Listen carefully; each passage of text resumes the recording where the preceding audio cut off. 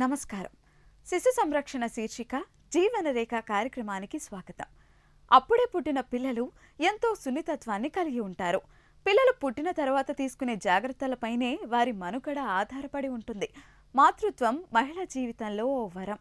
ఎంతో ఆనందాన్ని పంచుతూ ఈ లోకంలోకి వచ్చే పిల్లలకు మొదటి ఏడాదిలోనే మంచి సంరక్షణ అందించాలి. శిశు సంరక్షణ వారోత్సవాల సందర్భంగా పిల్లల విషయంలో మొదటి ఏడాది జాగ్రత్తల అంశంతో పాటు పిల్లల అనారోగ్య సమస్యలకు వైద్యుల సలహాలు, సూచనలతో మీ ముందుకొచ్చింది శిశు సంరక్షణ శీర్షిక జీవనరేఖ.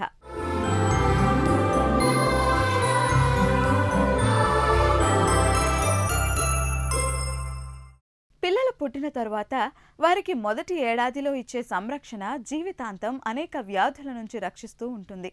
ఈ విషయంలో కొన్ని అపోహలు కూడా ఉన్నాయి. ఇలాంటి పరిస్థితులు తలెత్తకుండా ముర్రుపాలు ఇవ్వడం దగ్గర నుంచి మొదటి ఏడాదిలో వివిధ దశల్లో పిల్లలకు అందించాల్సిన సంరక్షణ ఎలాంటిదో తెలుసుకుందామా?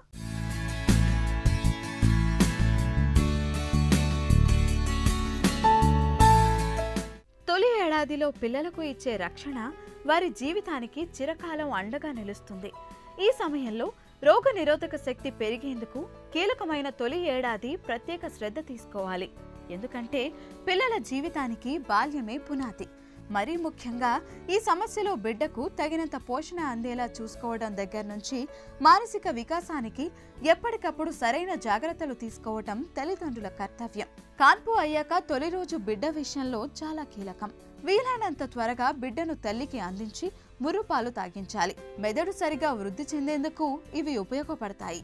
ఇవి అమృతంతో సమానం. పిల్లలు పుట్టినప్పుడు జీర్ణాశయం చాలా చిన్నదిగా ఉంటుంది కాబట్టి మొదటి వారంలో చాలా తక్కువ మోతాదులో పాలు పట్టినా బిడ్డకు సరిపోతుంది. వాటి నుంచి 6 నెలలు నిండే వరకు బిడ్డకు తల్లిపాలకు మించిన ఆహారం మరేదీ లేదు. తల్లిపాల నుంచి బిడ్డకు అవసరమైన అన్ని పోషణలు అందుతాయి. 6 నెలలు దాటాక తల్లిపాలతో పాటు అదనపు ఆహారం ఇవ్వాలి. బియ్యం, జొన్నలు, రాగులు, సజ్జలు, కొర్రలు వంటి వివిధ రకాల ధాన్యాలను వేయించి పొడి చేసుకోవాలి. మార్కెట్లో దొరికే పొడులతో పోలిస్తే పిల్లలకు ఇవే అందించడం మేలు. అలాగే పండ్లను మెత్తగా చేసి తినిపించాలి. 9 నుంచి 12 నెలల మధ్య సాధారణ ఆహారాన్ని మెత్తగా చేసి తినిపించాలి. ఏడాది దాటాక అమ్మ నాన్నలు తినే ఆహారాన్నే పిల్లలకు పెట్టాలి. బేబీని మనం రిసీవ్ చేసుకున్నప్పుడు సరైన బట్టల్లో మనం వాళ్ళని రిసీవ్ చేసుకోలేకపోతే అది కూడా ఇన్ఫెక్షన్ వచ్చే అవకాశం ఉంటుంది. థర్డ్, ఎవరైతే హ్యాండిల్ చేస్తున్నారో ఈ బేబీస్ని కంపల్సరీగా వాళ్ళు హ్యాండ్ వాష్ చేసుకుంటూ అవసరమైతే గ్లవ్ వాడటం చాలా ముఖ్యం. స్టెరైల్ గ్లవ్స్ వాడుకుని ఈ బేబీస్ని టచ్ చేయాలి. ఎందుకంటే వీళ్ళు చాలా సున్నితంగా ఉంటారు. ఇన్ఫెక్షన్స్ చాలా ఎర్లీగా వచ్చేస్తూ ఉంటాయి. సో ఐ కేర్, మనం కళ్ళు క్లీన్ చేసినప్పుడు అవనివ్వండి, బాడీ క్లీన్ చేసినప్పుడు అవనివ్వండి, ఈ బేబీస్ని చాలా జాగ్రత్తగా హ్యాండిల్ చేయాలి. So infection is one thing, ఇది చాలా కామన్ ప్రాబ్లం. ఇక రెండోది ఏంటంటే మన బేబీని మనం డెలివరీ అయిన తర్వాత మనం రిసీవ్ చేసుకున్న తర్వాత వీళ్ళని ఎంత వామ్గా ఉంచితే అంత మంచిది. వార్మర్ ఫెసిలిటీస్ ఉంటే మనం వార్మర్స్లో పెట్టి వాళ్ళని క్లీన్ చేయడం అన్నీ చేయడం జరుగుతూ ఉంటుంది. వార్మర్ ఫెసిలిటీ లేనప్పుడు కొన్నిసార్లు ఎమర్జెన్సీ కానీ, అది ఇంటికాడ డెలివరీ అయినప్పుడు కానీ, అదే ఫెసిలిటీస్ లేందుకు డెలివరీ అయినప్పుడు కానీ, ఈవెన్ మన 100 వాట్స్ బల్బ్ పెట్టినా కానీ ఆ యొక్క వేడికి బేబీ యొక్క హీట్ కన్జర్వ్ అవుతూ ఉంటుంది. సో వాళ్ళని ఏ టెంపరేచర్స్లో అయితే వామ్గా ఉంచాలంటున్నామో ఉంచడం చాలా ముఖ్యం. ఎందుకంటే వాళ్ళు బాగా చల్లబడిపోయారంటే సడన్గా దే బికమ్ వీక్, హైపోగ్లైసీమియా వచ్చి ఫీడింగ్ ఆపేసి ఇక అనేక తీవ్ర పరిణామాలు జరగవచ్చు. సో ఇన్ఫెక్షన్ చాలా ఇంపార్టెంట్. అదేవిధంగా వాళ్ళు చల్లబడకుండా చూసుకుంటాం చాలా ఇంపార్టెంట్. థర్డ్ ఏంటంటే పిల్లలు ఫీడింగ్ తీసుకుంటాం. వాళ్ళకి ఇనీషియల్గా ఫీడింగ్ తీసుకుంటాం అంత అలవాటు ఉండదు కాబట్టి కొన్నిసార్లు సరిగ్గా ఫీడ్ తీసుకోలేకపోవచ్చు. సో వాళ్ళు సరైన విధంగా టెక్నిక్తో మనం ఫీడింగ్కి అలవాటు చేయడం. The moment the card is cut, మనం ఈ బొడ్డు కట్ చేయగానే వెంటనే బేబీని తల్లి యొక్క బ్రెస్ట్కి మనం అటాచ్ చేయగలిగితే బేబీని వాళ్ళ యొక్క బ్రెస్ట్ ఫీడింగ్ స్టార్ట్ చేయగలిగితే అంతకంటే ఒక మంచి పని లేదు మనం చేసేది. So from day 1 first minute golden అవర్లోనే వాళ్ళని ఇమీడియట్గా మనం బ్రెస్ట్ ఫీడింగ్ని ఇనిషియేట్ చేయించాలి. ఈ జాగ్రత్తలు తీసుకుంటూ సింపుల్ థింగ్స్ అండి. బేబీకి వెంటనే స్నానం చేయించాలా అని అడుగుతూ ఉంటారు. అవసరం లేదు. బేబీని జస్ట్ మనకున్న కొద్దిపాటి పరిజ్ఞానంతో ఎవరైనా కానీ, నర్సింగ్ స్టాఫ్ ఉండకపోయినా ట్రైన్ నర్సెస్ ఉంటే పర్లేదు, మనం ఇంట్లో వాళ్ళు కూడా సరైన జాగ్రత్తలు తీసుకుంటూ బేబీని కొద్దిగా క్లీన్ చేయడం, కొద్దిగా వేడి నీళ్ళతో కొద్దిగా క్లీన్ చేయించుకోవాలి. కానీ ఫుల్ షవర్ బాత్ అది చేయించవలసిన అవసరం లేదు. ఏడాదిలోపు పిల్లలకు బర్రెపాలు, డబ్బా పాలు, డబ్బా తిండి ఇవ్వకూడదు. దీనివల్ల పిల్లలకు ఇతర జబ్బులు వచ్చే ప్రమాదం ఉంది. మెదడులో ప్రతిస్పందనలను, మంచి భావోద్వేగాలను ప్రేరేపించడం కూడా ముఖ్యమే. దీంతో మెదడు త్వరగా వృద్ధి చెందుతుంది, మేధో సామర్థ్యం పెంపొందుతుంది. ఆయా వయసులకు తగినట్టుగా పిల్లల మెదడులో స్పందనలను ప్రేరేపించేలా చూసుకోవాలి. ఆయా ఉపకరణాలు అందుబాటులో ఉంచాలి. ఇందుకు తల్లిదండ్రులు పిల్లలకు రంగురంగుల దృశ్యాలను చూపిస్తే మెదడులో వాటికి సంబంధించిన ప్రతిస్పందనలు వృద్ధి చెందుతాయి. పిల్లలకు క్రమంగా దూరం వస్తువులు చూడటం అలవడుతుంది. అలాగే శ్రావ్యమైన సంగీతం, పాటలు, మంచి కథలు వినిపించాలి. వీటితో పాటు చూపు, స్పర్శ, వినికిడికి సంబంధించిన స్పందనలు, మార్గాలు వేగంగా వృద్ధి చెందుతాయి.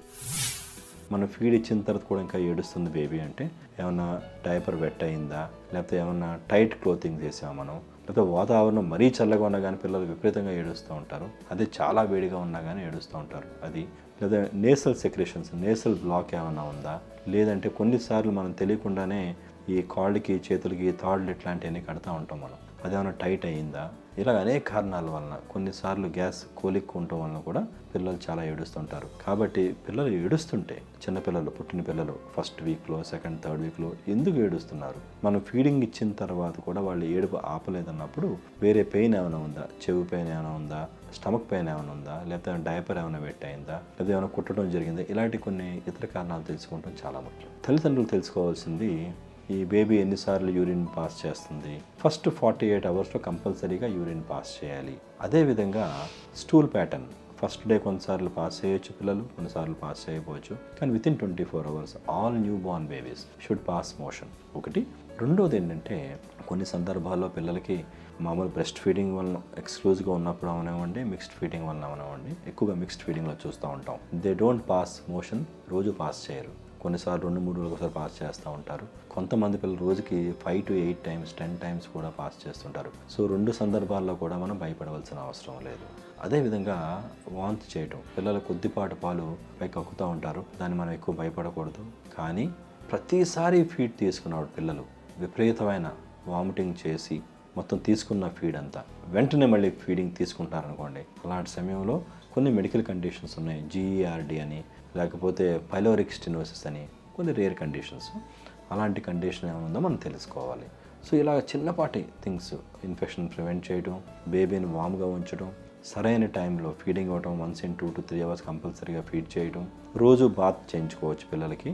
నెల నిండిన పిల్లలకి, 2.5 kgs దాటిన పిల్లలకి కంపల్సరీగా సింపుల్ బాత్ అనేది కంపల్సరీగా చేయొచ్చు. ఇక మసాజ్ విషయానికి వస్తే రోజు చేయాలంటే అది అవసరం లేదు. ప్రిఫరబుల్లీ 3 kgs దాటిన పిల్లలకి మసాజ్ చేయడం మంచిది. పిల్లలకు బయట స్పందనలను బట్టి నవ్వటం అనేది 6 వారాలకు కానీ అలవడదు. కళ్ళల్లోకి కళ్ళు పెట్టి చూడటం అలవడకపోతే పిల్లల్లో ఆటిజం వంటి మానసిక సమస్యలు తలెత్తవచ్చు. చిన్నప్పుడు భావోద్వేగాలు పెంపొందకపోతే పెద్దయ్యాక ఇతరులతో సరిగా కలవకపోవటం, స్పందించలేకపోవటం వంటి సమస్యలు బయలుదేరవచ్చు. 3-4 నెలల కల్లా దగ్గరలో ఉన్న వాటిని అందుకోవాలని ప్రయత్నిస్తుంటారు. అందువల్ల చేతికి గలగల శబ్దం చేసే పిడికిలు వంటివి ఇవ్వాలి. 6 నెలల కల్లా వస్తువులను ఒక చెయ్యి నుంచి మరొక చేతికి మార్చుకోవాలని చూస్తుంటారు. ఇలా ఆయా వయసులకు చేసే పనులకు అనుగుణమైన ఉపకరణాలను ఇస్తూ ఎప్పటికప్పుడు ప్రేరేపించాలి. పిల్లల ఆరోగ్యానికి సంబంధించి సొంత వైద్యాలు చేయకుండా సమస్యలు వచ్చినప్పుడు వైద్యులను సంప్రదించాలి. ఆహారం విషయంలో జాగ్రత్తలు తీసుకుంటూ ఎప్పటికప్పుడు వైద్యులకు అందుబాటులో ఉంచుకోవటం ద్వారా రక్షించుకోవచ్చు. మనకు ఎగ్జామినేషన్ చేయగలిగితే క్లినికల్ ఎగ్జామిన్ చేసి ఏమైనా పొరపాట్లు ఉన్నాయా, అవయవ ఫార్మేషన్స్లో ఏమైనా తేడా ఉన్నాయనేది క్లినికల్ స్క్రీనింగ్. ఇది దీనికి ఎక్స్టెండెడ్గా మనకు అన్ని కొన్ని తెలియదు కాబట్టి కొన్ని మెటబాలిక్ డిసీజెస్ మనం unless there is a clue మనం చెప్పలేం కాబట్టి మెటబాలిక్ స్క్రీనింగ్ అని చేయడం జరుగుతుంది. ఇది అనేక జబ్బులకు చేయొచ్చండి. కానీ బేసిక్గా మనం ఒక 7 డిసీజెస్కి ఏదైతే కామన్గా ప్రివైల్ అవుతున్నాయో అలాంటి డిసీజెస్ స్క్రీన్ చేసుకోవడం చాలా ముఖ్యం. ఇది ఫస్ట్ 1 weekలో శాంపిల్స్ తీసుకుంటాం మనం. ముఖ్యంగా థైరాయిడ్ స్క్రీనింగ్ అవనివ్వండి, G6PD అనే డిసీజు, ఫినాల్కిటోన్యూరియా, కంజెనిటల్ హెడ్రల్ హైపర్ప్లేసియా, ఇలాంటి డిసీజ్ ఎందుకు స్క్రీన్ చేస్తామంటే మనం ఇది ముందే మనం తెలుసుకోగలిగితే 100% ట్రీట్మెంట్ ఉంది దానికి. డెవలప్మెంటల్ డిజార్డర్ కింద మెంటల్ డెవలప్మెంట్లో తేడా రావటం, బేబీ వీక్ అవటం అని జరుగుతూ ఉంటుంది. సో ఈ 6-7 డిజార్డర్స్ కామనెస్ట్గా మనం అందరికీ స్క్రీన్ చేస్తున్నాం ఇటీవల కాలంలో, చేయించడం చాలా ముఖ్యం.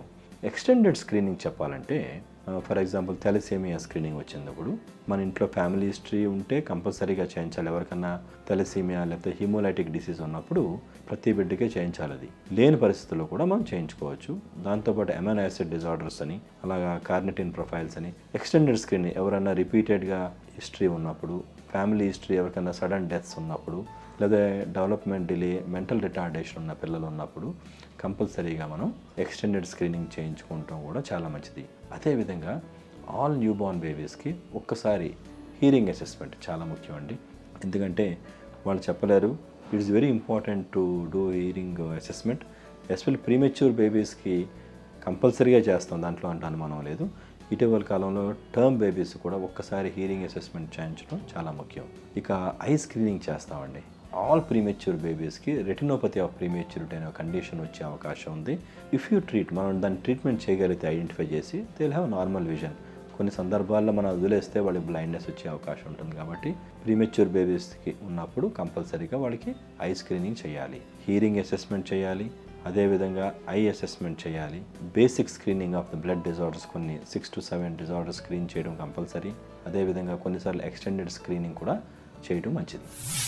ప్రసవం జరగగానే చిన్నారుల విషయంలో తీసుకోవాల్సిన జాగ్రత్తలు అత్యంత కీలకమైనవి. వాస్తవానికి పుట్టుకతోనే రోగాలతో పుట్టే పిల్లల సంఖ్య చాలా తక్కువగా ఉంటుంది. పుట్టిన తర్వాత చుట్టుముట్టే రోగాలే అధికంగా ఉంటాయని కొన్ని వాస్తవాలు నిరూపిస్తున్నాయి. పిల్లల ఆరోగ్య స్థితిని పర్యవేక్షిస్తూనే ప్రాథమికంగా జాండీస్, ఫిట్స్ వంటివి గుర్తించటం ముఖ్యం. బేబీని ఎగ్జామిన్ చేస్తూనే తల్లి ఆరోగ్య పరిస్థితిపై దృష్టి సారించాల్సి ఉంటుంది. నవంబర్, డిసెంబర్ మొదలైందంటే చాలు చలి చలి. వాతావరణంలోని మార్పులతో పాటు శరీరం కూడా అనేక మార్పులకు లోనవుతుంది.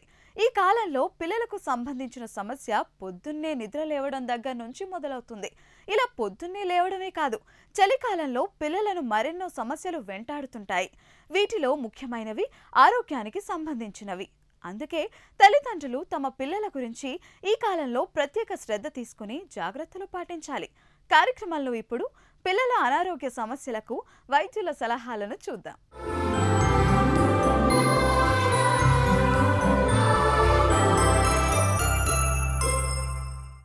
డాక్టర్ గారు మాధవీలా అడుగుతున్నారు.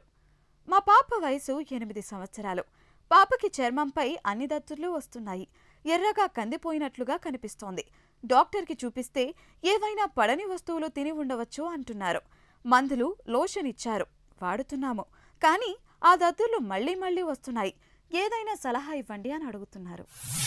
మాధవి గారు, మీరు చెప్పిన ప్రాబ్లం ఏదైతే ఉందో ఇది అలర్జీకి సంబంధించిన ప్రాబ్లం లాగానే అనిపిస్తూ ఉంది. అంటే ఏదో ఒక పర్టికులర్ ఫుడ్ తిన్న తర్వాత, లేదా కొంతమందికి ఇన్సెక్ట్ బైట్స్ తర్వాత కూడా ఈ అలర్జీ రావడానికి డిఫరెంట్ టైప్స్ ఉంటాయి. కొన్ని సింపుల్ ర్యాషెస్ వస్తాయి, కొన్ని విపరీతమైన దద్దరు లాగా వస్తూ ఉంటాయి. సో అలర్జీ తీవ్రతని బట్టి ఈ మేనిఫెస్టేషన్స్ లేదా సిమ్టమ్స్ అనేవి కూడా ఎక్కువ తీవ్రతతో మనకి ప్రజెంట్ అవుతూ ఉంటాయి. ఫుడ్ అలర్జీ కూడా ఉండొచ్చు, లేదా some kind of dust allergy ఉండొచ్చు, లేదా ఇన్సెక్ట్ అలర్జీ కూడా కామన్గా చూస్తూ ఉంటాం. సో విపరీతంగా ఈ ఇన్ఫెక్షన్స్ వస్తున్నాయి, చాలా తరచుగా వస్తున్నాయంటే దీనికి సంబంధించిన ఇన్వెస్టిగేషన్స్ చేయించుకోవాల్సిన అవసరం ఉంటుంది. కొన్ని అలర్జీ ప్యానెల్ టెస్ట్స్ అని ఉంటాయి. అంటే అందులో ఎటువంటి ఆహారము లేదా ఎటువంటి ఒక అలర్జెన్ వల్ల ఈ పర్టికులర్ అలర్జీ వస్తుందో మనము కనుక్కునే ఒక అవకాశం అందులో ఉంటుంది. సో మీ పాపకి ఆ టెస్ట్ చేయిస్తే, అలర్జీ ప్యానెల్ టెస్ట్ చేయిస్తే ఏ పర్టికులర్ అలర్జెన్ వల్ల ఈ ర్యాషెస్ రిపీటెడ్గా వస్తున్నాయని మనం కనుక్కోవచ్చు.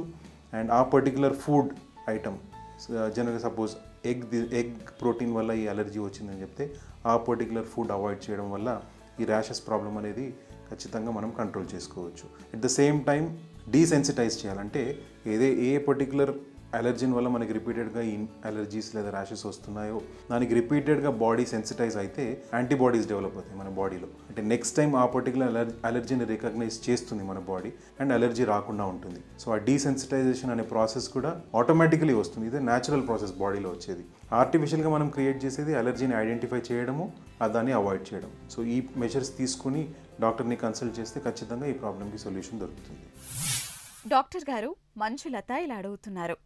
మా బాబుకి బాగా జ్వరం వచ్చి అస్సలు నడవడానికి రావడం లేదు. డాక్టర్కి చూపిస్తే ఫస్ట్ చికెన్ గున్యా అన్నారు. ఆ తర్వాత పెద్ద హాస్పిటల్కి తీసుకెళ్లమని చెప్పారు. బాబుకి ఒళ్లంతా దద్దుర్లు కూడా వచ్చాయి. జ్వరం తగ్గడం లేదు. కొంతమంది డెంగ్యూ జ్వరం అని అంటున్నారు. మా బాబుకి జ్వరంతో పాటు దద్దుర్లు ఎందుకొస్తున్నాయి? ఇవి మామూలేనా లేక ఏదైనా సీరియస్ సమస్య? సలహా ఇవ్వండి అని అడుగుతున్నారు. మంజులత గారు, జనరల్గా వర్షాకాలంలో ఈ పర్టికులర్ సీజన్లో మేము కామన్గా చూసేది డెంగ్యూ జ్వరం. అంటే ఇది కూడా ఒక విధమైన వైరల్ ఫీవరే. అంటే వైరల్ ఫీవర్స్ కామన్గా చూస్తుంటాం. అందులో మస్కిటో ద్వారా స్ప్రెడ్ అయ్యే ఫీవర్స్ చూసారంటే అందులో dengue fever number 1, second chicken గునియా. So ఫీవర్తో పాటు ర్యాషెస్ బాడీలో కనిపిస్తున్నాయి అంటే దద్దర్లు కనిపిస్తున్నాయంటే ప్రైమ్ సస్పిషన్ అనేది టువర్డ్స్ వైరల్ ఫీవర్ వెళ్తుంది. ఖచ్చితంగా ఈ బాబుకి ఇన్వెస్టిగేషన్స్ చేయించుకోవాల్సిన అవసరం ఉంది.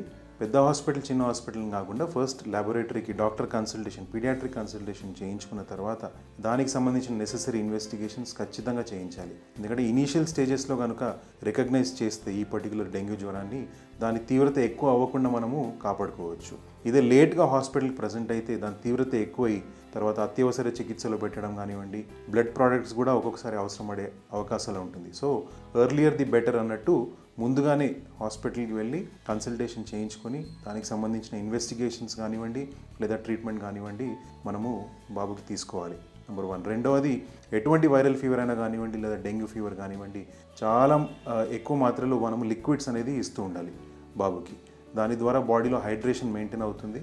బ్లడ్ అనేది చిక్కగా అవ్వకుండా కూడా మనం కాపాడుకోవచ్చు. సో ఎందుకంటే డెంగ్యూలో మెయిన్ ప్రాబ్లం అదే ఉంటుంది, బ్లడ్ చిక్కగా అవ్వడము, రక్త కణాలు తగ్గిపోవడం. సో ఫ్రూట్ జ్యూసెస్ లేదా ఫ్రూట్స్ లేదా లిక్విడ్ డయట్ అనేది ఎక్కువ అందిస్తూ ఉండాలి. పిల్లలకు కాలాలతో పని లేదు. కాలం ఏదైనా వారి ఆటలు, వారి ఐస్ క్రీంలు, వారి చాక్లెట్లు, వారి కూల్ డ్రింక్లు వారివే. కాబట్టి తల్లిదండ్రులే పిల్లల పట్ల తగిన జాగ్రత్తలు తీసుకోవాలి. అయితే ఈ జాగ్రత్తలు ఏమిటో తెలుసుకునే ముందు అసలు చలికాలంలో పిల్లలకు ఎటువంటి ఇబ్బందులు వస్తాయనే పరిజ్ఞానం తల్లిదండ్రులకు ఉండటం చాలా అవసరం. డాక్టర్ గారు, సంపత్ ఇలా అడుగుతున్నారు. మా బాబుకు 18 రోజుల వయసు.